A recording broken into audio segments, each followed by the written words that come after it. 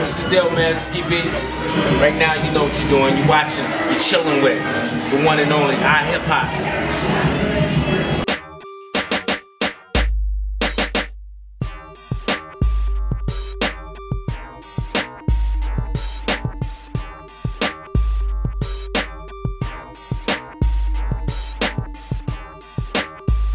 North Carolina is pretty much like Austin, Texas in here, you know what I mean? Where we at now.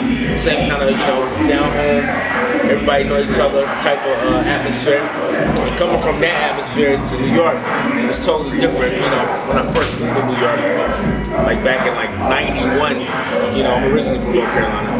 And you know, just being in the city, man, just, you know, all the people and the hustle and bustle, the buildings, you know, the industry right there, you know, walking down the street and seeing like your favorite rapper or producer, or, you know, somebody just right there.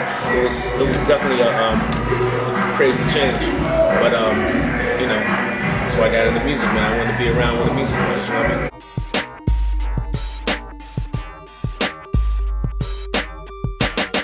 Honestly, it's been going kind of slow. You know, I'm still trying to get my footing right. You know what I mean? Because I want this project to be good. I want it to be, you know, dope. I don't want it to be rushed. I want it to be like something real. I want it to be a body of work. You know what I mean? I want it to sound fresh air.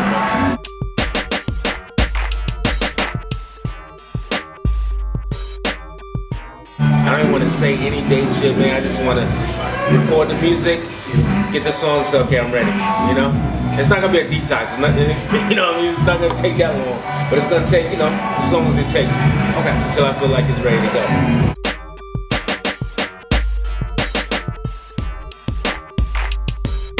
I feel like everyone is an influence somehow. You know, everybody that's in music in general has left some DNA in the game. You know what I mean?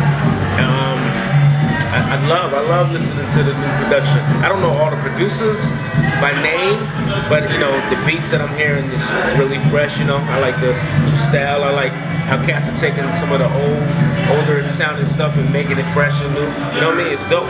You know, it's inspiring. It's, you know, it's making me want to create again. You know.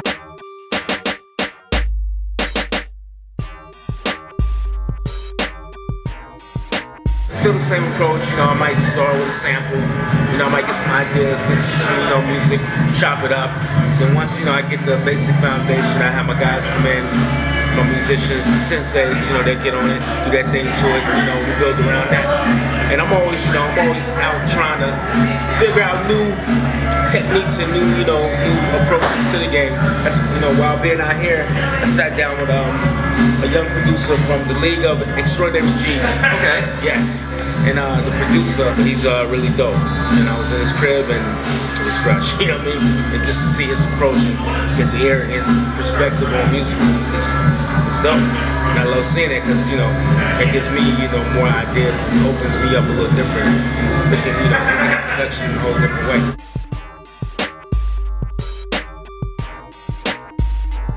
Friends, we've been friends for 20 years. He's gonna always be my friend, regardless of, you know, if we do any type of music together or not. You know what I'm saying? He's still my homie. You know what I mean? So we good. We all good. The last time I spoke to Jay was in 2006 or 7. He signed one of my artists, the kid Pittsburgh Slim. Oh. Yeah. And that's like the last time I actually had any interactions with Jay. But it's not the personal. It's not that, like, you know, we're mad at each other, anything like that. It's just, you know, he's Jay-Z. You know what I'm saying? And he has, you know, this whole world that he created that, you know, he has to do what he has to do, and I understand it, you know? And it's no explanation for me not working with him. It's just that, you know? I just started doing my little music thing, rock and block and all that. And Jay started doing his thing, you know?